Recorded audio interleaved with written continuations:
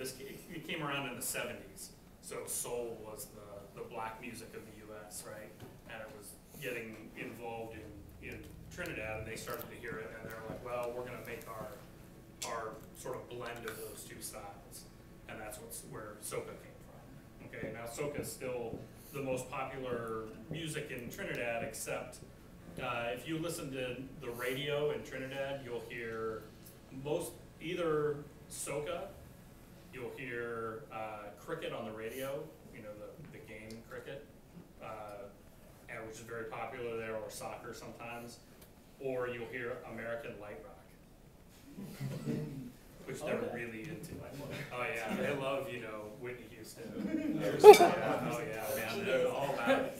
Yeah, you know, it's all over the radio there.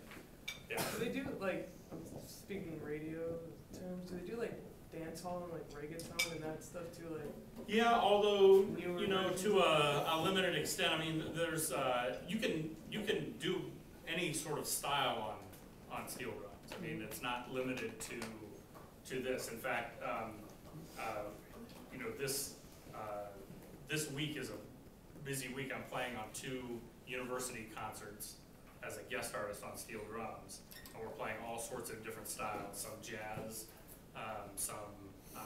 some calypso, and then in another week and a half I'm going to LA and playing a piece that was composed for steel drums by a new composer. You know, so it's kind of you know, it's really happened that all sorts of music are being written for this. You also hear classical transcriptions done by the bands in Trinidad, and they don't read music for the most part. Okay, so you have somebody who goes around and teaches, you know, one person and says, okay, here's the first note. Okay, and then you go, okay, wait, let me try that again.